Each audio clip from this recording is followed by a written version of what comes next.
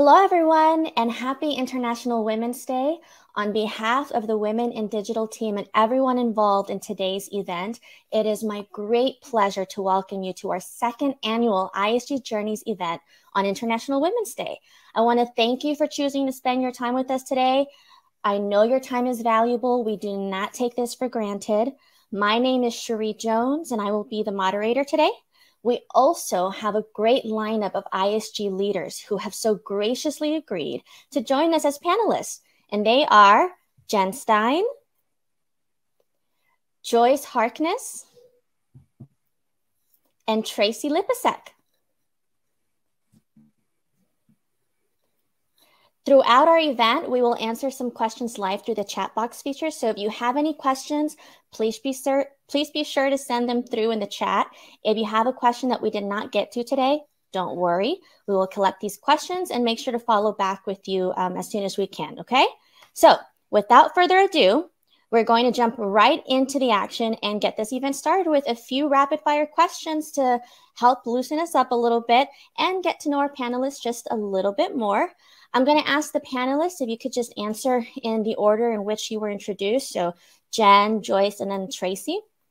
And keep in mind that these are rapid fire questions. So we want the answers to be from the top of your head and brief, okay? So here we go. Cats or dogs?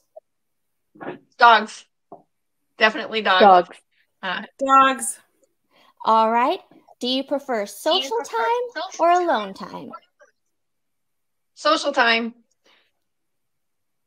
Alone time. Alone time. Okay, here's one. What is your go-to lazy dinner? When you don't want to do anything, but you have to eat. Hamburgers, that's a good one. An omelet. Okay. Pizza. Pizza, yes. That's my go-to as well, Tracy. All right, what is your, is your bed made right now? No. Yes. I will say mine is made, but that's more because of my husband and not because of me. So, all right.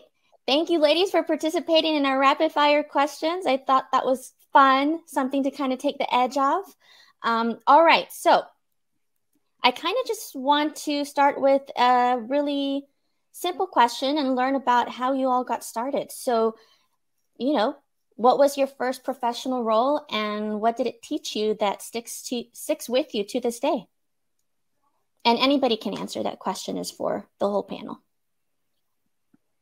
Cherie, I'll go first. So my first professional position was as a result of some work that I was doing, some part-time work that I was doing in college.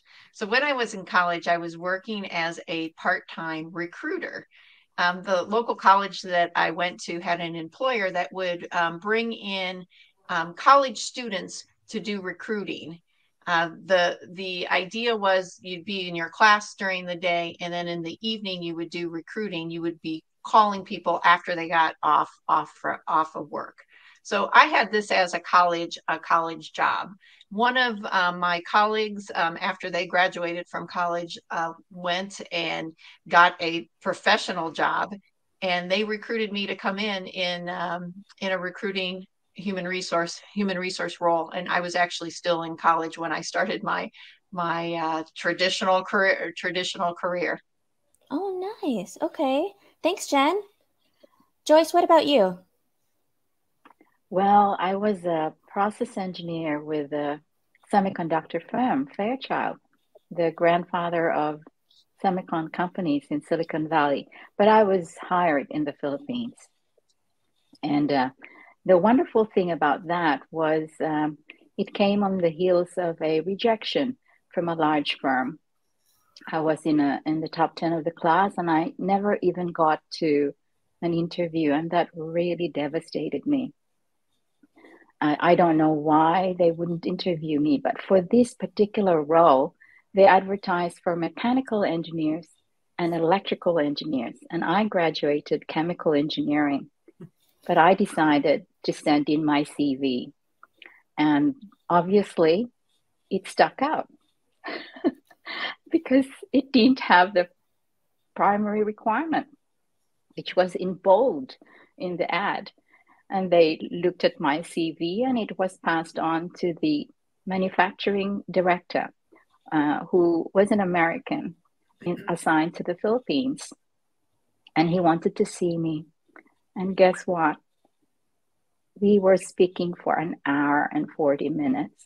Wow. It was so enjoyable. It was like people of like minds. We enjoyed the conversation from, of course, chemical engineering and what I do and what I did, what I liked, to philosophy, to approach to, I've forgotten, but I knew that it was imprinted in my head, an hour, 40 minutes of an enjoyable interview. First lesson, just do it. If you want to go for something, just because you don't meet the requirement doesn't mean you're not the right person for the job. Because what he did was reorganize the engineering department to fit me in. That was the first lesson. I have a second lesson, if I can share it. Sure. Was that I was just a problem solver. So I was connecting engineers to engineers across the division, because I just, shared, like, he said this and you did this, and does that solve it? And in the end, it led to a role in California. They asked me to lead the process design to, semiconductor assembly for surface mount devices. So second lesson, just solve the problem, follow the dots, connect the people. Nice. Perfect. So just do like Nike and just do it. And then also try to solve for X, I guess. All right, Tracy, what about you? So my first professional role came about a little bit of a weird way, so to speak. So I had graduated from college and I did not have a job lined up. And my dad worked for EDS at the time, and he put out a few feelers to find someone who might have something that would fit me. And so it secured me an interview. And this interview was to be a Visual Basic developer. I had not taken any Visual Basic in school, and I didn't know anything about Visual Basic. So I had a technical interview scheduled within a couple of days. So back then, you really didn't Google very much. That probably says a lot about me, but I went and bought a book. And I read a book on how to code in Visual Basic.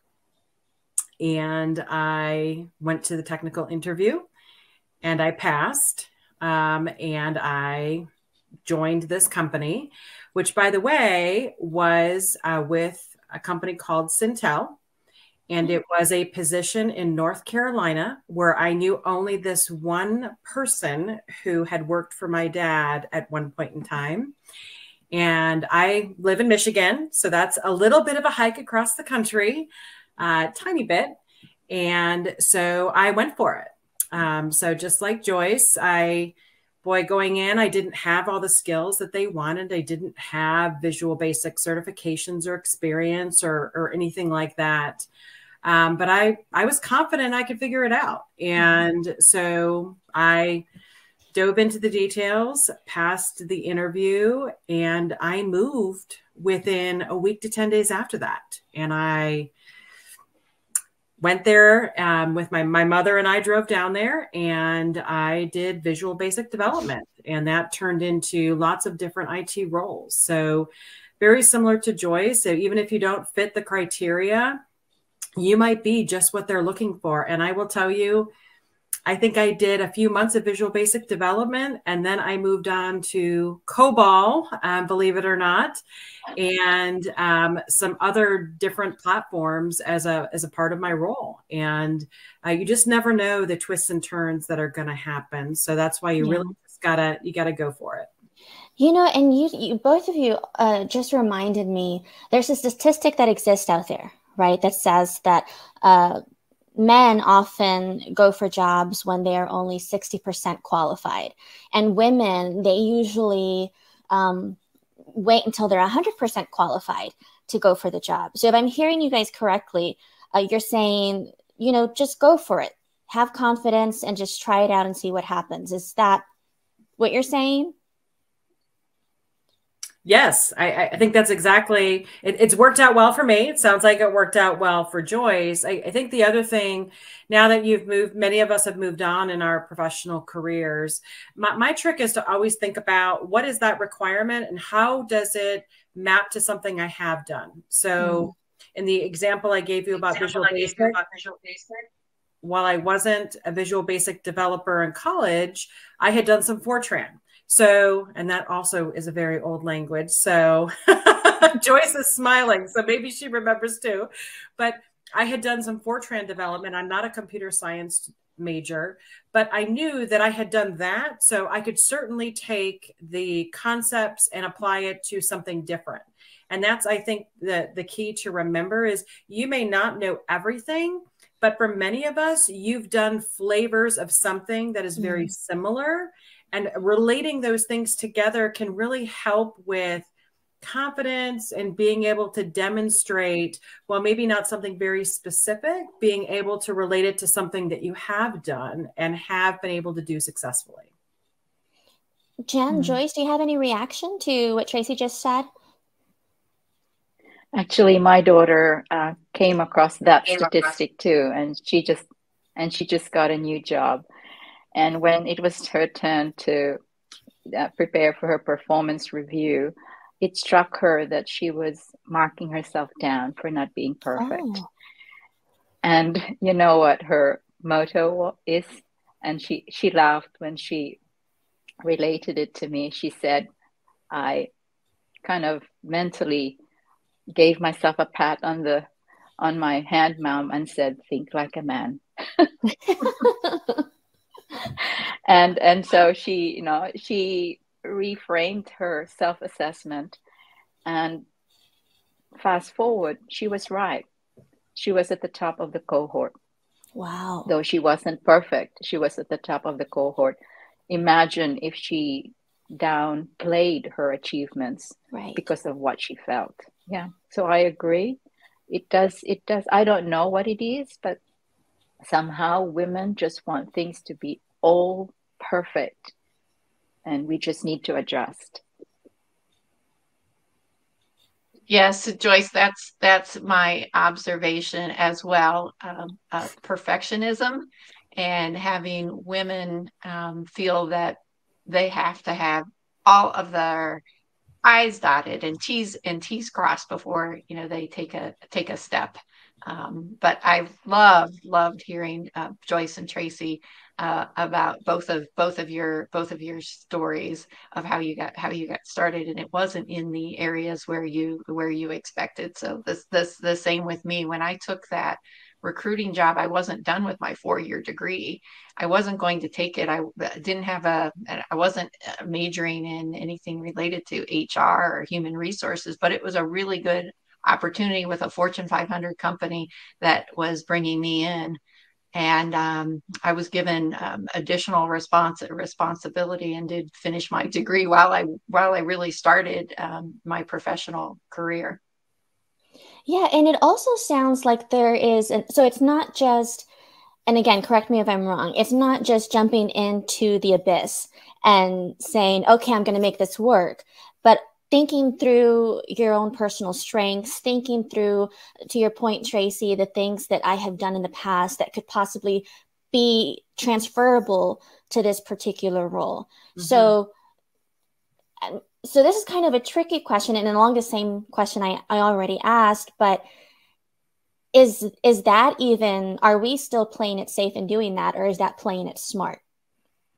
So I'll start again here. I think it's playing it smart because you do want to have confidence when you are, again, coming back to the scenario you described, which is, you know, meeting only a small set of the qualifications. I think you want to make sure you're setting yourself up for success. And one of the things that I always say is get comfortable being uncomfortable. So, you're not always going to know everything, but there is limits to reasonableness, I think, and you want to have confidence in yourself and you want to be successful. So some of that is now in both of those points, you don't need to meet 100% of the criteria, but you've got to have at least a way to ensure that you are going to have some level of success. So, for example, right now, if I were going to go apply for a position and be a machine operator, that would probably be a struggle for me. I'm not as mechanically inclined as I'd like to think I am.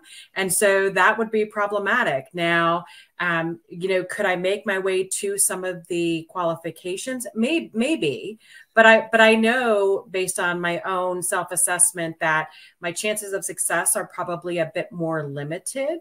But if it was something I really wanted to do, then I think also it comes into, okay, if that's what I want to do and that's where I want to progress my career, what can I do to assure that success? Can I, in that same example, can I go do an internship? Can I go take some training? Can I do something to help enable my abilities so that even though I don't get to 100%, how can I get to a point where I am more confident in my abilities and in my chance for success? Because the last thing you want to do is have somebody take a chance and then they're unsuccessful. It might happen despite all your best efforts, but you at least, in my opinion, I think you want to try to assure your chances of success as much as possible, not meeting 100% of the requirements, but ensuring that you at least have a pathway to get there to feel comfortable, at least as comfortable as you can be. Understood. I might add to that too, Sherry, but from a different perspective. We are asked to encourage ourselves to have a growth mindset. And what I've learned is, being a parent of 3 children as they were growing up, I actually mentioned this to my kids that when you come home from school and there was a point in the day where you struggle, you're actually learning, because that is the point of expansion. And so, in a sense, lean into it. And Tracy is right in that, you can't lean into the abyss as well.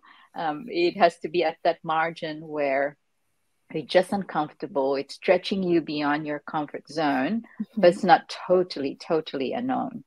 So that's the growth mindset. There's so many nuggets that are coming out as you guys are speaking. Sorry, Jen, go ahead. You wanted to also comment. So the growth mindset, when I talk to, and I have a daughter as well, Joyce, that is just starting her career. And when I think about her, and having the tendency to have those perfectionist characteristics, but encouraging her to have a growth mindset, and almost have it as a game where you want to be told no. So you want to stretch yourself where you're going to be told no.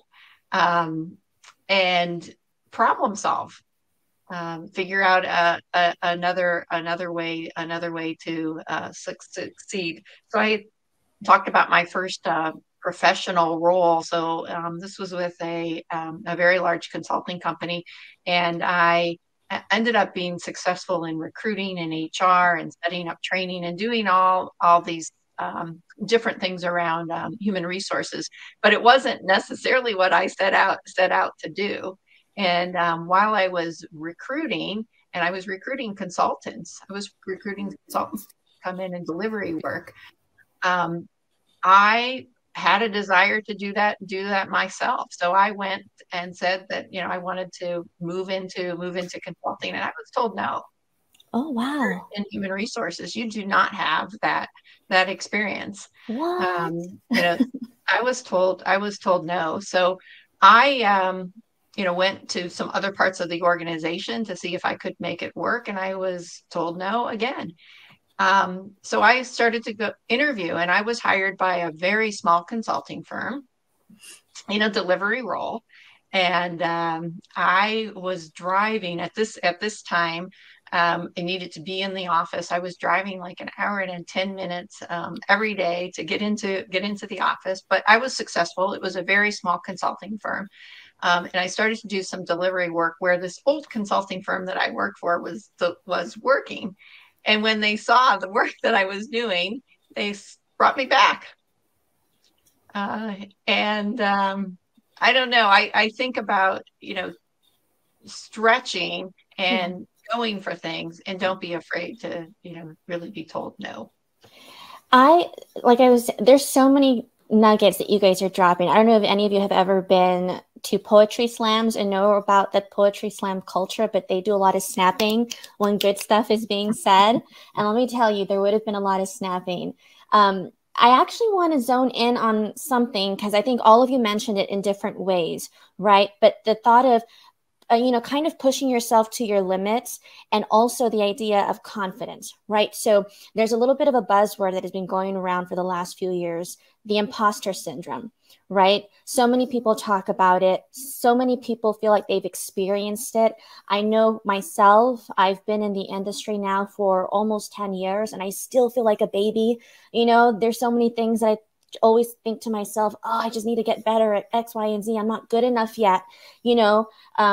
What is it? Have you ladies ever dealt with this term called imposter syndrome? And what did you do to kind of, I guess, snap out of it, for lack of better terms?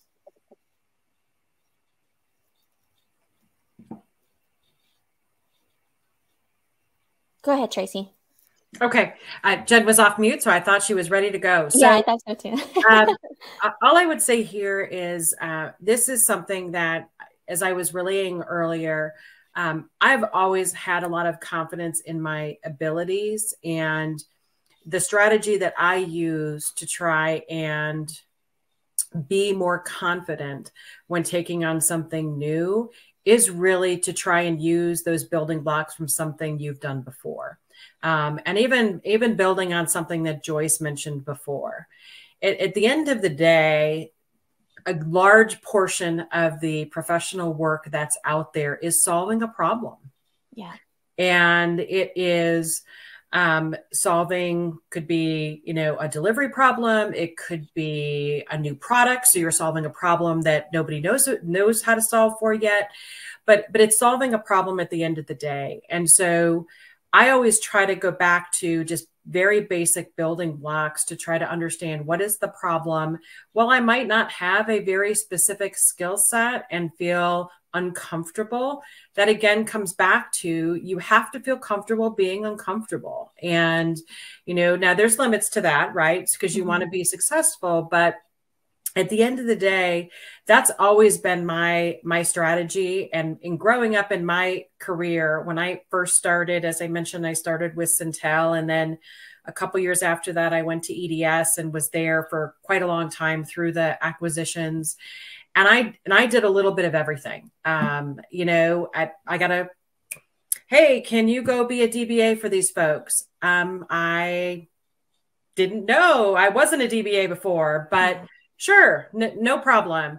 Hey, can you go to Buenos Aires and work with a client who and you need to work in the local language?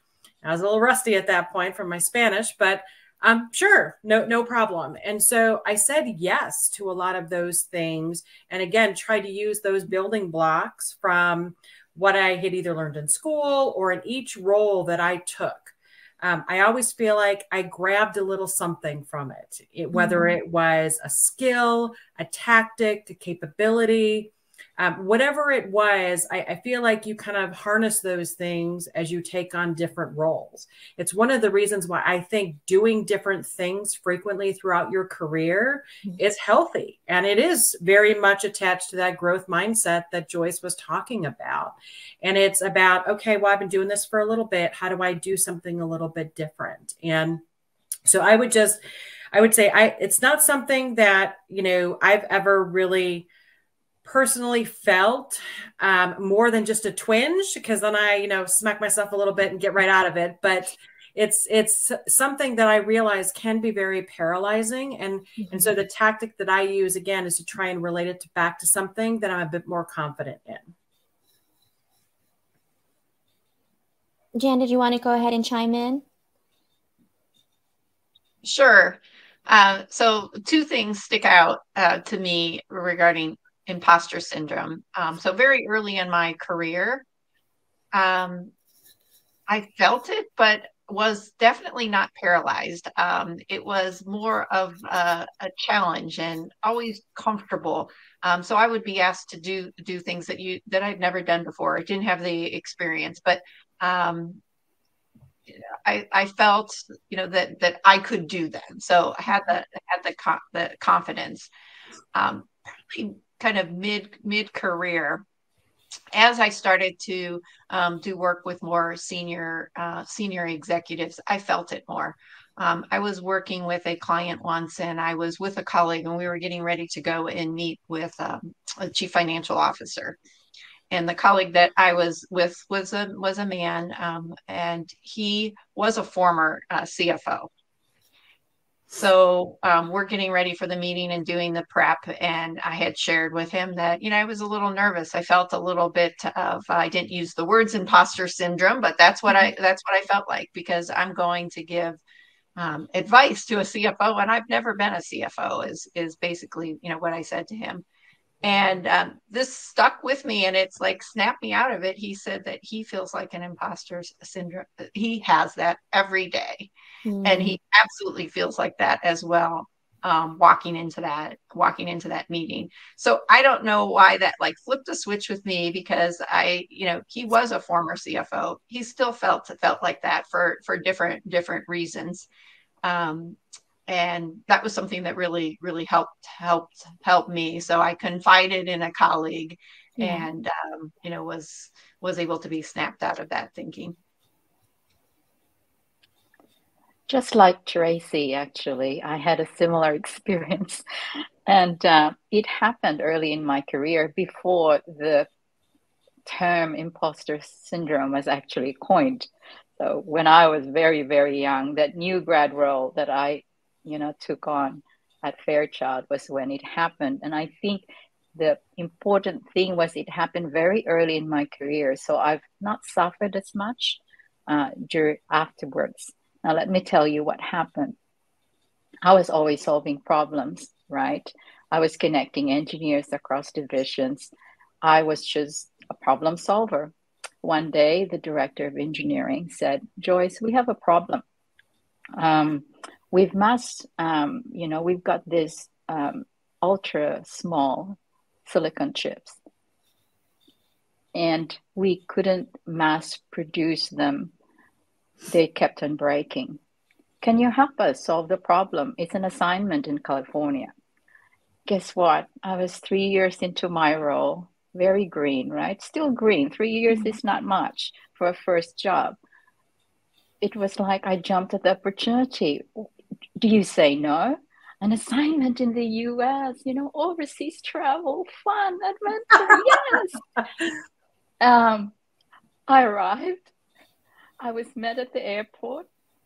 I was driven to my apartment. It had beautiful views of the valley, and I was introduced to the team. Then I had a crisis of confidence. What? I never asked what the role was. Can you imagine that? I just said yes. I was leading the team. Now, there was a senior person above me taking care of me. I think he took care of me buying all the equipment that I ordered and the experimental things that I did. But I had a crisis of confidence. I was meeting people who had more years in semiconductor processing and manufacturing, a physicist, a mechanical. I mean, they were just so much more experienced than I. And like Jen, how can I be leading a team when they have more experience than I? But over that weekend, as I struggled with this feeling of I'm going to fail, why did they choose me? I finally realized they chose me for two things. I was curious. Nothing would be in the way to Joyce's curiosity. You'd find me in finance because I wanted to get another vendor in, and I was told he's not approved. He'd find me with procurement talking about things. I'd go to the reliability lab at the back of the campus to find out what they're doing with the testing, why it's taking too long. Mm-hmm. So, and the second part was I solve problems. Yeah. Because I ask questions even though they might sound foolish. So I settled that my superpower, as we now call it, that was actually being curious and a problem solver. And yes, I don't know everything, which is probably okay because I'll keep on asking questions. And because of that crisis of confidence early in my career, I learned the lesson really well. So it kind of sounds like the common theme among all of your stories is, there came a point where you realized, okay, there's a reason why I'm here, right? And also you have to have some intrinsic, almost like, okay, I don't feel like I'm in the right place. I don't feel like I'm qualified, but I'm here and I'm going to put my best foot forward regardless. And I actually, Jen, there's something that you said that really caught my attention. You said the person that encouraged you was one of your male colleagues. And I think, I know it's International Women's Day and we're celebrating women in the industry, but I am curious, who have been the most influential folks in your careers, whether it be male or female, and exactly how did they impact either the trajectory of your career or even just that particular stage in your career? So I had, when I think back on my career, I've actually been really, really lucky to work with so many talented individuals, men, women, people who are further in their career, just starting their career. And it's one of the things that I am most thankful for is due to me saying yes to all of these crazy things.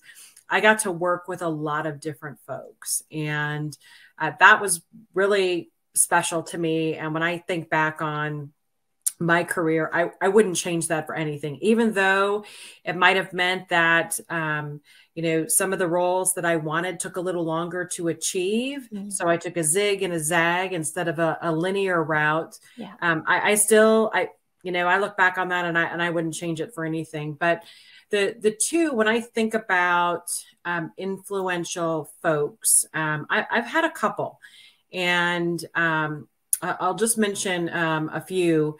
So there was one, it was a woman that I worked for. I was doing an assignment in Maryland, and I was TDY, as we used to call it back in the day, so temporary duty. So I was living there, and I had an apartment, and she really taught me about taking care of people. And that is something that I think is a little bit of an art. Mm-hmm. It was a very large organization there, and I worked with her, and she was very focused on ensuring that her team was very well taken care of. And that took the form of birthday cards, leaving a snack on someone's desk if they were having a tough day. And this was somebody who was a vice president. This was not a lower level leader. Wow. This was somebody who took the time to do these things, and she would have get-togethers at her house every few months and invite everybody over.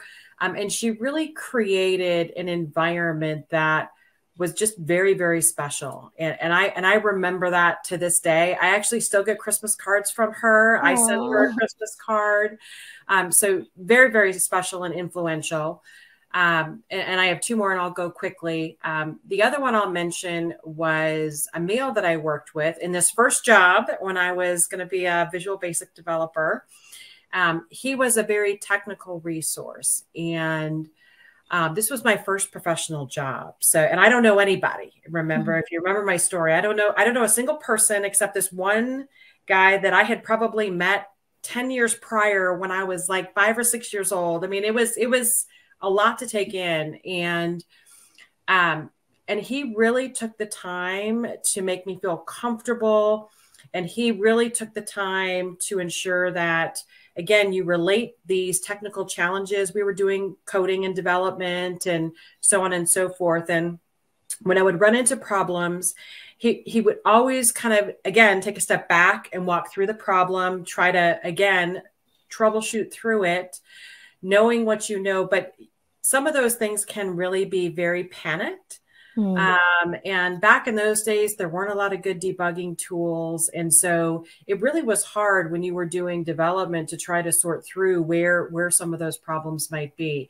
And so he really projected that aura of calmness. You can figure it out. Yeah. And I attribute a lot of me being able to relate things back to, really just something I've done before or something that is very solvable to him and the time that we would spend.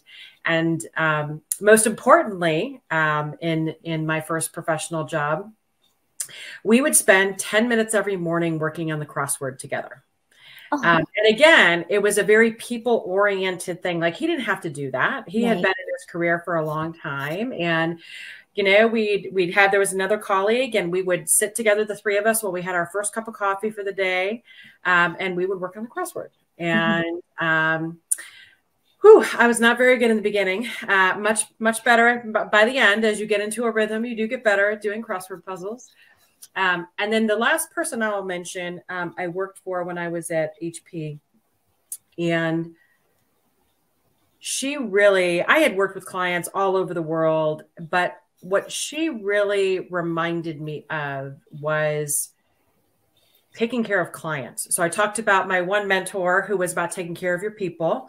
And she was really all about taking care of your clients. And she would get to the heart of the matter. So the client might go off for 40 minutes about something that was wrong, but she would always be able to dive right into where was the challenge and ensuring that problem got solved. Yeah. And it's very easy sometimes to get panicked again when a client is upset or there's problems, because let's face it, there are problems on occasion out there.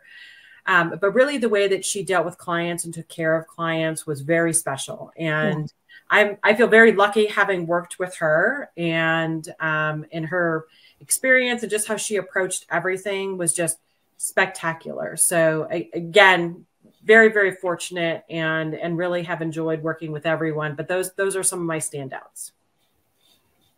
Thanks, Tracy. You actually inspired me to share a little bit of my story. The first person that kind of stuck a hand out to kind of save me from drowning, as I would have put it at the time. I'm not going to say his name, but you all know who he is. And he basically taught me the value of working on things that were, number one, visible, and number two, adding value versus just another small operational thing, which at the time in my career, I couldn't differentiate, right? At the time, everything I did must be important to this large firm, right? And he kind of taught me that, which I don't know that I would have done it as quickly had he not specifically said, this is how you're going to advance in life or in your career. And the second person was a woman. And I really appreciated her in a totally different and very emotional way. I got married and had kids at 22 and 23. So I was really young and I was still early on in my career. I was kind of looking all around the room, trying to figure out, okay, I know I can do this, but this is really hard. Is there anybody out there that knows what this feels like? And it just felt like I couldn't find anybody. And so I was really struggling. I was introduced to this woman in the firm who became one of my mentors. And I think she was the first person that I could look to and kind of say, oh, that's what it looks like to juggle these things. Oh, that's what it looks like to be successful even though you have all of these things going on that you thought were a huge challenge. Well, you know, if she can do it, you can too. So just keep going.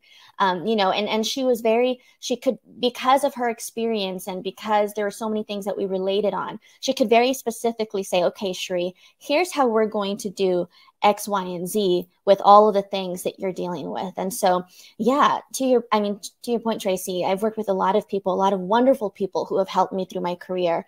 But I did see a difference in that particular situation because, you know, not everybody is a mom or not everybody is a wife, you know, and so there's certain unique challenges when you have that particular type of situation. But let me not take too much time. Did anybody else want to speak on this? Go ahead, Jen. Yes. So I have a woman that was a mentor, and what I learned from her is the need to have diverse teams. So one of the things that she worked on was not building her organization with people that were just like her. She really looked for diverse teams, and there's two things that stood out that she did that I was so impressed with. So all of you probably have been in training where you take a personality profile test, and she called her team together and she had everyone take this personality profile test, and then she had you go stand in the room based on where you sat as far as fitting in the personality profile. And I don't know if anyone has ever done this before with a group of people that you work with, but when I've done this with other firms or companies, you will notice something. Traditionally, you have everyone all bunched up in one area and then a few outliners. Well, her team was very well dispersed. And she did this not to point or call out people, but to show the importance of diversity. So that has been something that has always stuck with me. The other thing that she helped me with is addressing difficult things that head on. So whether it be with a client or something that's going on within your corporation, we were working at the time where there was a crisis with the company, some major crisis. Wasn't like a pandemic, but it was still a major crisis for the company, and people were very concerned for their jobs. And she called everyone in the room and actually gave them the mic, had them come up on, in front of everyone. You weren't forced to if you weren't comfortable, but had people like get it out. So the rumor mill was rampant, but to have everyone get it out. She was a phenomenal mentor because she really looked at leveraging people's strengths and building a team where you had, a lot of diversity. Yeah, I love that. My mentors actually many of them have become my advisors. So I've got a board of advisors, and they come from different parts of, my work life, as well as people I have met socially. And one of them stands out. He's the ex-CEO of a firm here in Australia and New Zealand. And he and I share similar values and faith. And I've met his family. He's met my family. And so his advice to me is really around the big career changes that I have made. It's good to have someone who's not in the situation to actually reflect on my own, perspective and my options. Sometimes I say I have these options, and he says, "Are you sure those are your only options?" So he's a safe person to speak to during those times when I feel like quitting, for example, because he brings calmness and a very considered approach to the discussion. And I trust him because he knows me personally. It's not just knowing me at work. And of course, I don't work for him anymore. That's also the safe thing. But the other one was a woman who gave me a big break and basically asked me to lead a global transformation program for Nortel Networks. And that was a big thing because it was moving my family from Sydney to Raleigh, North Carolina. One of the things that she did was similar to what your mentor did, Tracy, which is that really put a personal touch to the care that she expressed for me. So I wasn't just someone at work doing this massive program for the company. I was also a woman with a family. I mean, can you imagine your boss coming to your front door with some uniforms for your children because what you ordered hasn't arrived? So similar to the cards and having puzzles, she just really put, but that was really practical, but also really loving and caring. Yeah. It was amazing. So both of them have become advisors, not just mentors. That's awesome. So I'm digesting everything that everybody is saying. This is such good stuff. We don't have too much more time. Otherwise, I would dwell here a little bit longer. I do want to shift a little bit and talk about in your career, right? Was there ever a time in which you felt like you had to make a sacrifice to get to the next level? What was that? Maybe you don't have to share what the sacrifice was, but do you feel like it was worth it? And yes, maybe share, what that challenge was like to experience during that time in your career.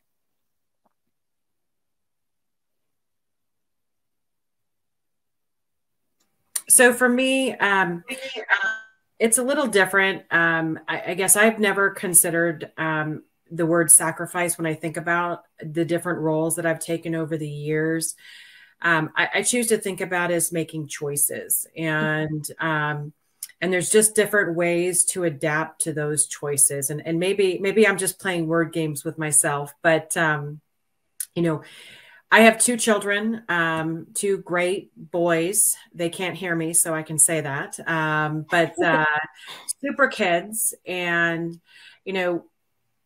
I've traveled since they were little. I traveled before they were born. I traveled right up until they were both born. And then thereafter, I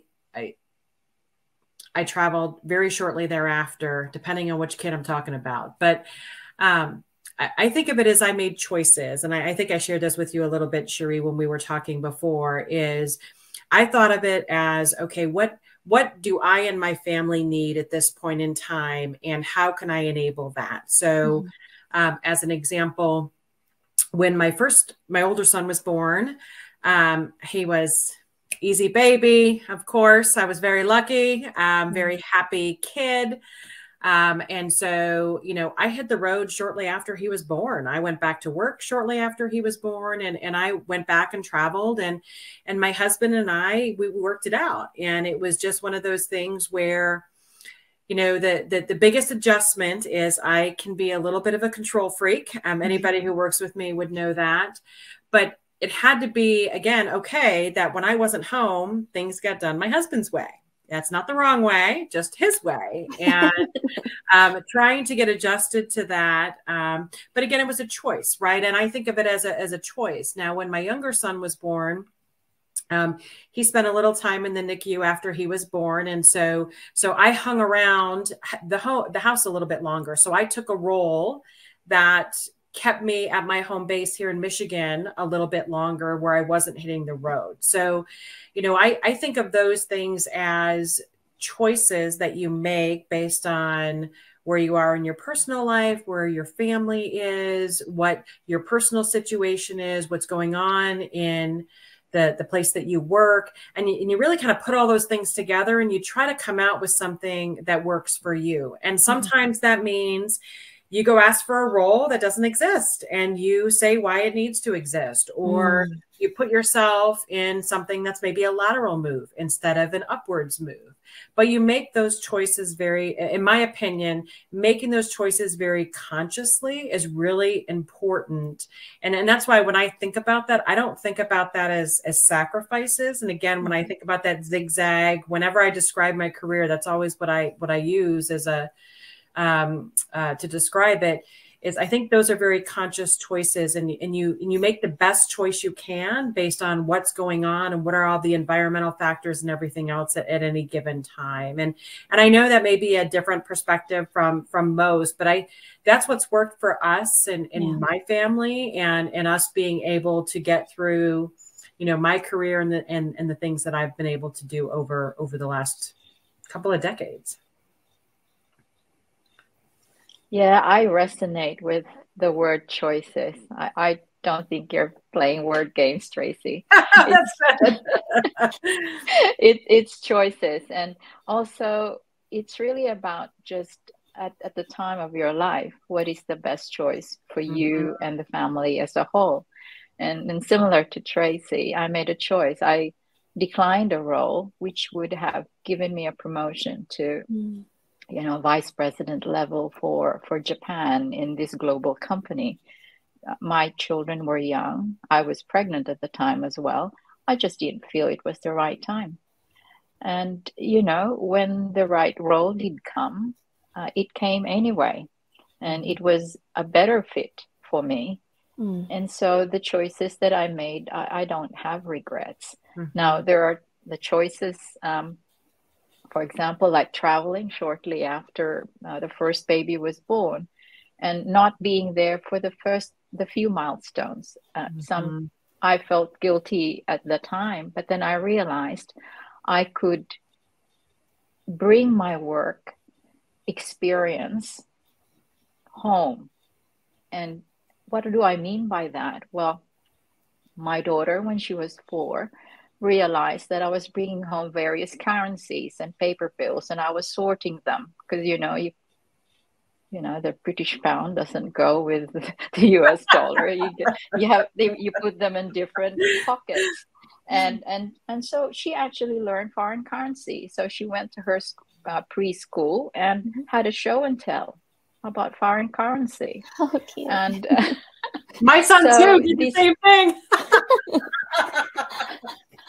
That is awesome. So you involve them with the work, but not, and so they learned about business transformation actually quite young, because when I moved the family ages 5, 8, and 11 to Raleigh, North Carolina, we had a change workshop at home on the kitchen table. That's what good. could go wrong? What could go wrong? What could go really well? And what would we do if things go wrong? And there, just applied my skills onto my family. So, choices. What about you, Jen? I agree completely. Choices. I don't think about it as sacrifice. And I really relate to Tracy because I have two children like Tracy. And I've always traveled. My kids one is in college and one is just starting her career. But I've always traveled, like their entire life. I have always traveled, and my husband has been home with them. So the choices are more related to he's not going to do things the same way that I will do them. And I need to be okay with that. Or if I'm not okay with that, then I'm going to make another choice and not continue to have a career that requires travel. I don't regret it at all. My kids, I'm very close to my kids. I've always been very close to my kids, but I have been able to make it work with my husband by making choices. But you have to be flexible, because if I wanted it done the way that I might do it, it wouldn't work. I do have one thing that I want to share where I think that I made a choice that was not beneficial, and I just want to share it because it's quite personal. But because I feel like it could be, you know, it was a big lesson learned for me. So when I was pregnant with my son, who is my second child, I started a new job, a new company. I started with a new company.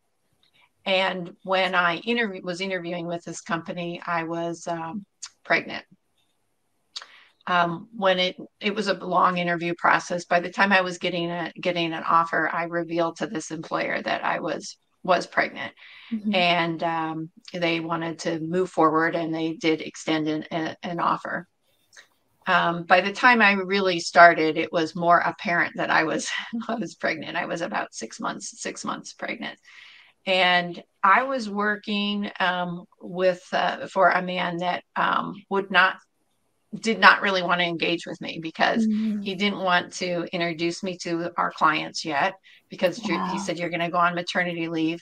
And he said, this is your second child. So what I find when women have their second child is most likely they might not really even come back. So he said it was a risk to him to introduce me. So I tried to assure him that wasn't the case, and, you know, do everything that I could to not have nothing to do for, you know, the rest of the time that I was working. So I was able to, you know, insert myself into some meetings, and I was able to do a little bit of work with the client, but was held a little bit at bay.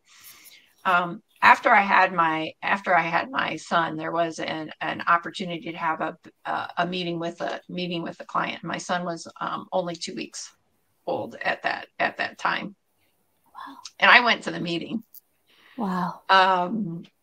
And it was a disaster. It was supposed to be a quick trip. It was supposed to be a 45-minute flight. I got up at 3:30 in the morning to take a very early flight. And you know how airlines are. Yeah. It wasn't a quick trip. I got home 2 days later, and it was very, very difficult. This company that I was working for is a very well-respected company. And despite the fact that there was this one individual that had this thought, I had, through the company, an actual coach. So they provided a coach to work with women that are dealing with what I was dealing with. And I remember breaking down and talking to the coach that this wasn't going to work. I thought that I could make it work, but I can't. And this coach said, how often do you have children? Are you going to have one every year? This isn't too much to ask. Mm-hmm. And you're going to be successful. You don't need to, you don't need to take these extreme measures. And it made sense. I did end up taking then, I didn't take probably as much maternity leave as, was really, really offered, but I was ready to and excited to get back to work. I didn't come back really after 2 weeks. I knew that was a mistake, but I don't know. I share that because it wasn't a time where I felt that I was pressured, but I put the pressure on myself and allowed someone else, to put that pressure. But, it does say something and I think somebody mentioned it earlier. It says something about sometimes we're just too much in our own heads, that it's always helpful to have an outsider say, hey, listen, it's going to be okay. And it just shows how much as a society we need each other, to be mindful of each other and to pull somebody out of this chaos that's going on in our heads and to encourage each other. So I really appreciated everybody's story. Shifting gears just one more time. There are a few people who feel, not a few, there are people out there that feel like there's still not enough women leadership in a lot of companies. So from your perspective, what do you think is the biggest challenge for companies to have women leadership, and what can they do to overcome these challenges? Jen, you want to go first? Sure. Flexibility, allowing flexibility we used to talk about on and off ramps. So there might be times in your career where you want to do a lot of traveling and you're very, very comfortable. And there might be times when you want to cut back. So for employers to be open to still giving opportunities to people that might have different times in their careers that they want to have flexibility. I work in an industry where there are a lot of women leaders. So I do most of my work in the life science industry. So working with some of the larger pharmaceutical medical device companies. And I have many clients that the CIO is a woman, the CFO is a woman, the chief procurement office is a woman. So I do see progress being made specifically in that sub industry. What about you, Tracy? So I think there is progress being made, to Jen's point. I think this comes back to, honestly, women being confident about moving up the ladder, even if they don't have all the skills. And it comes back to kind of our very first couple of questions, I think. And I think that's part of the challenge. I think Jen's point on flexibility, I think, is also very, very well made.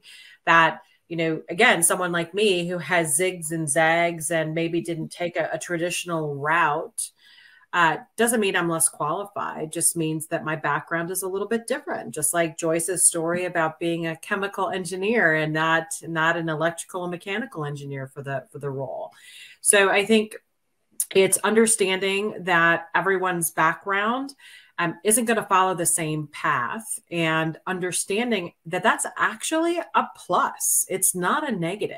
And I think there's still some evolution to that way of thinking that's needed, that, you know, a very diverse background doesn't necessarily mean that you're not a good fit for a particular role, because everyone who came before you had kind of this straight line or this set of experience. And so I think there is progress.